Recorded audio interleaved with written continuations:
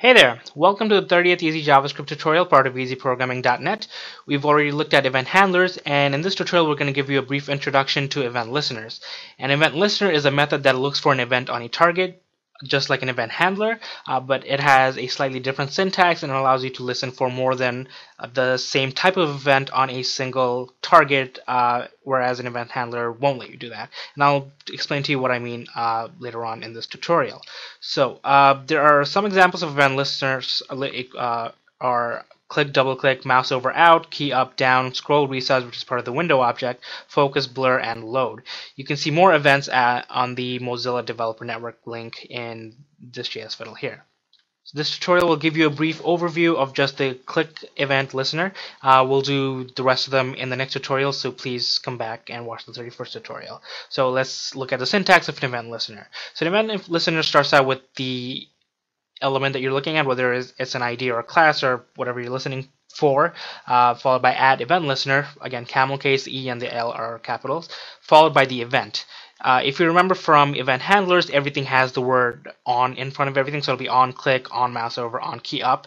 Event listeners do not use that, so it'll just be event or click or mouse over or key up, no space.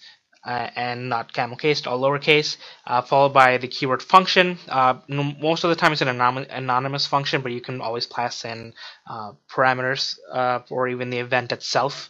And inside curly braces, you would do something when that event takes place. So let's take a look at some examples. I have set up in my HTML here a couple of buttons. Some of these are commented out because it's from an old tutorial. And let's start coding. The first thing we're going to do is pretty simple. We're going to do document.getElement by ID name. I'm going to get the button name. Add event listener click and an anonymous function. In curly braces, we'll just do a simple alert. I have been clicked. Let's close this. Let's run this, and when I click on this, we get this. I have been clicked, blah, blah, blah. That's all. Pretty easy, right? Okay, let's keep going. Some more practice. We'll do document.getElement by ID. We're going to target name again. Add event listener click function. Let's do var name equals to this get attribute ID, just like the event handler tutorial, excuse me. We're going to do document.getElement by ID user action value equals to name plus concatenate has been clicked. So when someone clicks on the name button, let me close this before I forget, in the text box here it will say name has been clicked. I could probably name this button name. Let's do this button name so that it's a little bit more clearer. So the button name has been clicked. So let's run this. If I click on this, we get I have been clicked the alert. It's my first event listener. Okay, and name has been clicked. Now I'm showing you this way instead of putting this piece of code in this event listener, is that you can target the same type of event, so a click on the exact same element later on in your script without running into issues.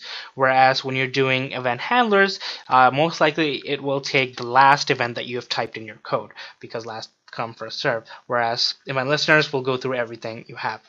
That's one of the differences. That's one of the benefits of using event listeners, is that you can have multiple types of events, multiple of the same event on the same target. I hope that makes sense. If you have any questions, but please feel free to ask. Let's do one more. We'll do document.getElement by ID city.add event listener.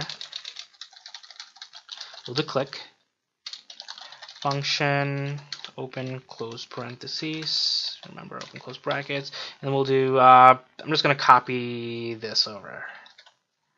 There we go. Do update run. So now if I click on name, it triggers two events, one there, one here, and then if I do city, it says city has been clicked. Pretty easy, right?